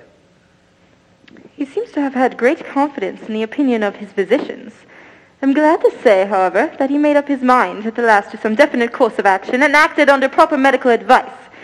Now that we have finally got rid of this Mr. Bunbury, may I ask, Mr. Worthing, who is that young person whose hand my nephew Algernon is holding in what seems to me peculiarly unnecessary manner? That lady is Miss Cecily Cardew, my ward. I am engaged to be married to Cecily, Aunt Augusta. I beg your pardon? Mr. Moncrief and I are engaged to be married. I do not know if there's anything peculiarly exciting in this particular part of Hertfordshire, but the amount of engagements that go on seem to me considerably above the proper average as the statistics have laid down for our guidance. I think some preliminary inquiry on my part might not be out of place. My dear Mr. Worthing, is Miss Cardew at all connected to any of the larger railway stations in London? I merely desire information. Till yesterday, I had no idea there are any families of persons whose origin was a terminus. Miss Cardew is the granddaughter of the late Mr. Thomas Cardew of 149 Belgrave Square, SW, Gervais Park, Dorking, Surrey, and the Sporran, Fifeshire, NB. 3 addresses. That sounds not unsatisfactory. They always inspire confidence, even in tradesmen. But what proof have I of their authenticity? I've kept the court guides of the period, and they are open to your inspection, Lady Bracknell. I've known strange errors in that publication. Miss Cardew's family solicitors are Messrs. Markby, Markby, and Markby. Markby, Markby, and Markby. A firm of the very highest position in their profession. Indeed, I am told one of the Miss Markbys is often seen at dinner parties. So far, I am satisfied. Oh, how extremely kind of you, Lady Bracknell. You will also be pleased to hear that I have in my possession certificates of Miss Cardew's birth, baptism, vaccination, registration, confirmation, the measles, both in the German and the English variety. Life crowded with incidents, though I see somewhat too exciting for a young girl. I myself am not in favor of premature experiences. Gwendolen, the time approaches for our departure. We have not a moment to lose. As a matter of form, Mr. Worthing, may I ask if Miss Cardew has any little fortune? Oh, about 130,000 pounds in the funds. That is all. Goodbye, Lady Bracknell. So pleased to have seen you. A moment, Mr. Worthing. 130,000 pounds? And in the funds? Miss Cardew seems to me a most attractive lady now that I look at her. Few girls of the present day have any really redeeming and solid qualities, any of the qualities that last and improve with time. We live, I regret to say, in an age of surfaces. Come here, dear. Pretty child. Your dress is sadly simple, and your hair seems almost as nature might have left it. But we can soon alter all that. A French maid produces a really marvelous result in a very brief space of time. I remember recommending to one Lady Lansing, and after 3 months her own husband did not know her. And after 6 months, nobody knew her. Kindly turn around, sweet child. No, the side view is what I want. Yes, quite as I expected. There are distinct social possibilities in your profile. The 2 weak points in our age are its want of profile and its want of profession. The chin a little higher, dear. Style largely depends on the way the chin is worn. It is worn very high, just as present. Algernon. Yes, Aunt Augusta? There are distinct social possibilities in Miss Cardew's profile. Miss Cardew is the dearest, prettiest, sweetest girl I've ever met. I don't give 2 pence about social possibilities. Never speak disrespectfully of society, Algernon. Only people who can't get in it do that. My dear child, of course you know that Algernon has nothing but his debts to depend on. But I do not approve of mercenary marriages. When I married Lord Bracknell, I had no fortune of any kind. But I never dreamed for allowing that to stand in my way. Well, I suppose I must give my consent. Thank you, Aunt Augusta. Cecily, you may kiss me. Thank you, Lady Bracknell. You may also refer to me as Aunt Augusta for the future. Thank you, Aunt Augusta. I think the marriage might better take place quite soon.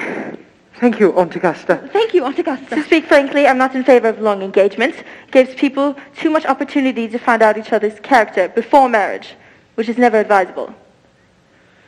I beg your pardon for interrupting you, Lady Bracknell, but I believe this engagement to be quite out of the question. I am Miss Cardew's guardian, and she may not marry without my consent. And Upon what grounds, may I ask? Algernon is an extremely, I may almost say, ostentatiously eligible young man. He has nothing, but he looks everything.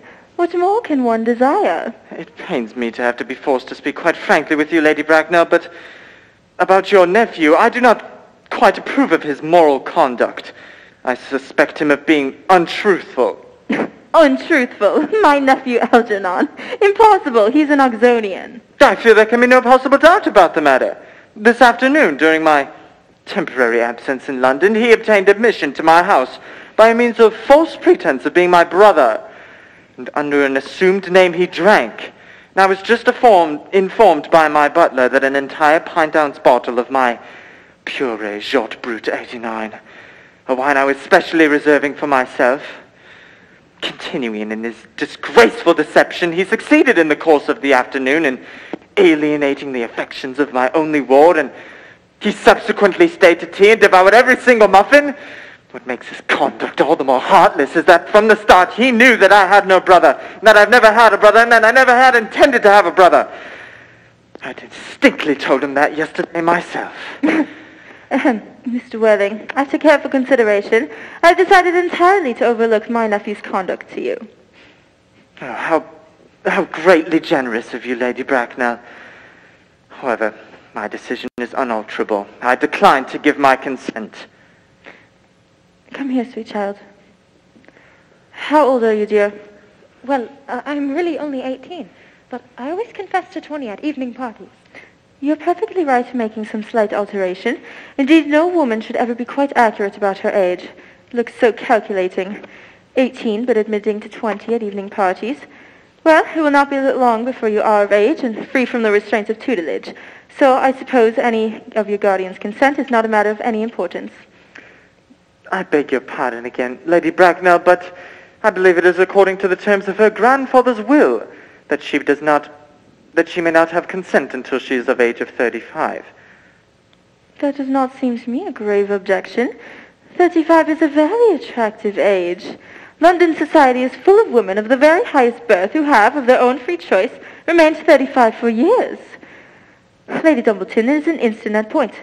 To my own knowledge, she has been 35 ever since she arrived at the age of 40, which is many years ago now. I see no reason why dear Cecily will not be even still more attractive at the age you mentioned than she is at present. There will be a large accumulation of property. Algy, could you wait for me till I was 35? Of course I could, Cecily. You know I could. Yes, I knew that instinctively, but I could not wait that long. I am not punctual myself, I know, but I admire punctuality in others. Waiting even 5 minutes makes me rather cross. Then what is to be done, Cecily? I don't know, Mr. Moncrief. My dear Mr. Worthing, as Miss Cardew states positively that she cannot wait till she is the age of 35, a comment which I may seem to say shows a somewhat impatient nature, I would beg of you to reconsider your decision. My dear Lady Bracknell, the matter is entirely in your hands. At the moment you give consent to my marriage with Gwendolen, I will most happily allow my ward to form an alliance with your nephew. You must be quite aware that what you ask is out of the question. Then a passionate celibacy is all that any of us can look forward to. That is not the destiny I propose for Gwendolen. Come on, dear. We have missed 5, if not 6 trains. To miss any more might expose us to comment on the platform. Everything is quite ready for the christenings. The christening, sir? Is that not somewhat premature? Both these men have expressed a desire for immediate baptism. At their age, the idea is grotesque and irreligious. Algernon, I forbid you to be baptized. I will not hear of such excesses. Lord Bracknell would be highly displeased if he found out that was the way in which you wasted your time and money. Am I to understand, then, that there are to be no christenings at all this afternoon? I think it would be of much very practical value to either of us. I'm grieved to hear such sentiments from you, Mr. Worthing.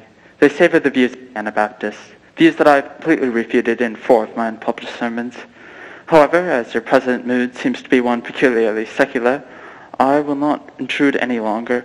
Indeed, I have just been informed by the pew opener that for the last hour and a half Miss Prism has been waiting for me in the vestry. Miss Prism? Did I hear you mention a Miss Prism? Yes, Lady Bracknell. I am on my way to join her. Pray allow me to detain you for a moment. This may be a matter of vital importance to Lord Bracknell and myself.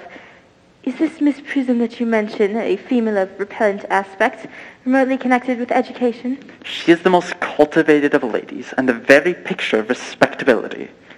It is obviously the same person. May I ask what position she holds in your household? I'm a celibate, madam. Miss Prism, Lady Bracknell, is Miss Cardew's esteemed governess and valued companion for the last 3 years.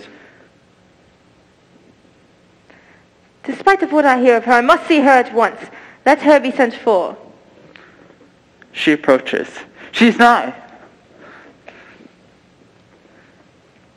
I was told you expected me in the vestry, dear Canon. I've been waiting for you there for 1 hour and 3/4. Prism?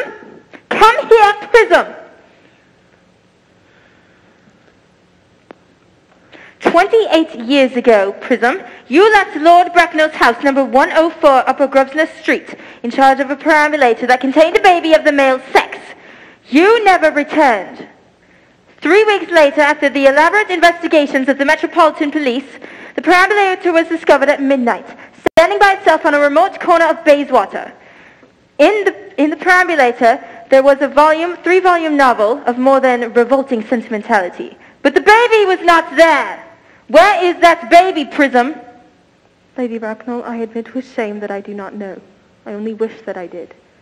The plain facts of the case are these. On the morning of the day that you mentioned, a day that is forever branded on my memory, I prepared as usual to take the baby out in its perambulator. I also had with me a somewhat old but capacious handbag with which I had intended to place the manuscript of a 3-volume novel that I had written during a few unoccupied hours. In a moment of mental abstraction, for which I can never forgive myself, I deposited the manuscript in the bassinet and placed the baby in the handbag. But where did you deposit the handbag? Do not ask me, Mr. Worthing. No, Miss Prism, this is of no small importance to me. I insist on knowing where you placed the handbag that contained that infant. I left it in one of the cloakroom of one of the larger railway stations in London. Oh, well, what railway station? Victoria, the Brighton line. I must retire to my room at once. Gwendolyn, will you wait for me here? If you're not too long, I'll wait for you my entire life.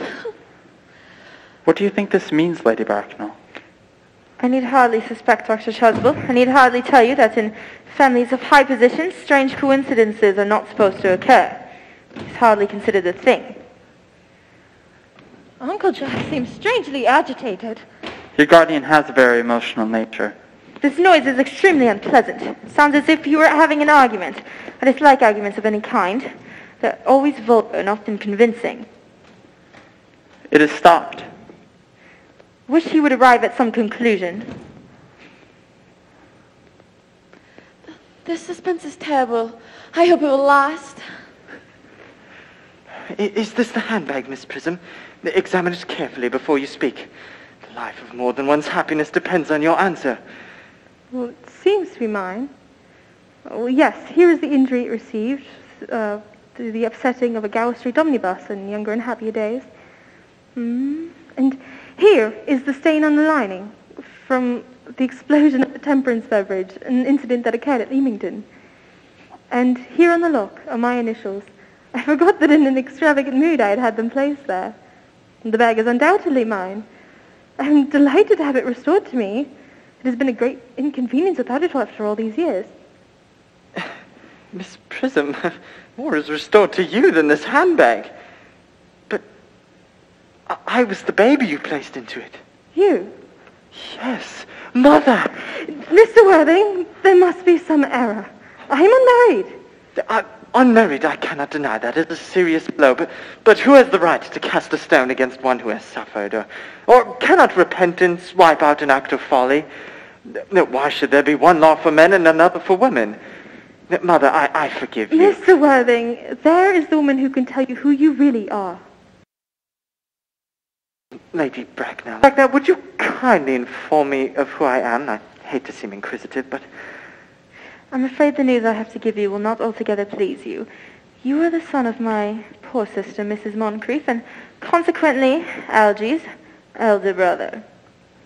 Algy's elder brother? I knew I had a brother. I always said I had a brother. Cecily, how could you have ever doubted me that I had a brother? Algy, Dr. Chasuble, my unfortunate brother. Miss Prism, my unfortunate brother. And Gwendolyn, my unfortunate brother. Algy, you have never once behaved like a brother to me in your whole life. Well, not till today, old boy, I admit. But I'll say that I was much out of practice. Ernest, my own Ernest. But what own are you now that you have a new name? Oh, good heavens. I had quite forgotten about the point. I suppose your decision on my name is irrevocable. I never change, except in my affections. What noble nature you have, Gwendolyn. Then the question had better be cleared up. Aunt Augusta, a moment. At the time when Miss Prism placed me in a handbag, had I been christened already? Every luxury that money could buy, including christening, was lavished on you by your fond and doting parents. Then I was christened. Well, that is settled. Now, what name was I given? Let me know the worst. Being the eldest, you were naturally christened after your father. Well, yes, but what was my father's Christian name? I cannot at the present time recall what the general Christian's name was, but I have no doubt he had one. He was eccentric, I admit, but only in his later years, and that was the result of indigestion, marriage, and Indian climate, and in that order. Algy, can't you recollect what our father's Christian name was? I'm sorry to say, dear boy, but we weren't even on speaking terms. He died before I was a year old. I suppose his name must appear in the army list of the period, yes, Aunt Augusta? The general was essentially a man of peace, except in his domestic life. I have no doubt his name would appear in any military directory. The army lists of the period appear here. Yeah, these delightful records should have been my constant study.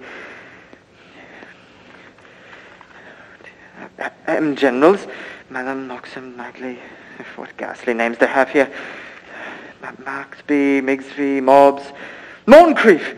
Lieutenant, 1840, Captain, Lieutenant Colonel, 1880, 69. Christian names! Earnest John! I always told you I had a brother, Gwendolen, and that my name was Earnest. But my name is naturally Earnest. Now I remember the General's name. I knew I had a particular reason for hating the name Earnest. Ernest, from the time we met, I knew you could have no other name. Gwendolen, it is a terrible thing for a man to suddenly find out that his whole life he's been speaking nothing but the truth. Now, can you forgive me?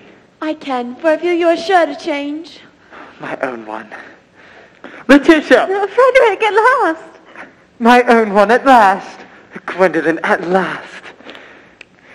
My nephew, you seem to be displaying signs of triviality. On the contrary, Aunt Augusta, it is the first time in my life that I've realized the vital importance of being earnest.